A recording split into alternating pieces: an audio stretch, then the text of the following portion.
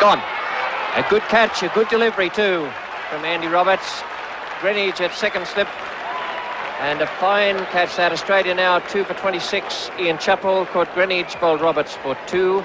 Laird is on 18. Greenwich just in the top left-hand corner of your picture. Listen, what good bowling by Andy Roberts. That unsettling ball, the previous one, and that one then tentatively Ian Chappell just pushing at it, getting the edge, and a good catch by Gordon Greenwich. Great bowling by Andy Roberts. Ian Chappell just playing from the crease, getting an edge, and a pretty straightforward catch there for the joyful Gordon Greenwich. So Australia in trouble now, 2 for 26. And he's gone. First ball. Roberts is on a hat-trick. Great bowling from the West Indian speedster. That was a perfectly pitched bouncer.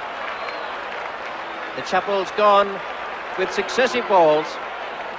Andy Roberts has done it for the West Indies. And what delight there is in the faces of all the fielding side. So Andy Roberts now on a hat-trick, and what a great delivery that one is. Ball similar to the one that got Ian Chappell out. Greg Chappell fending it off. A nice, simple catch for Joel Garner in the gully.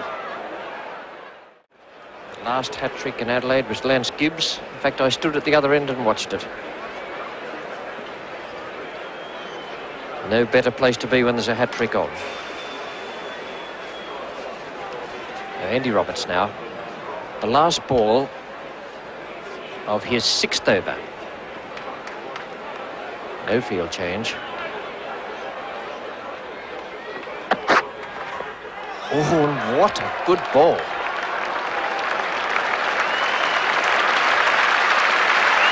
And a little half smile there from Max O'Connell.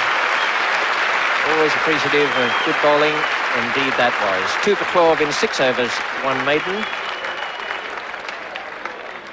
What a great delivery this one was. Kim Hughes letting it go, just moving off the wicket. Just a couple of inches in it.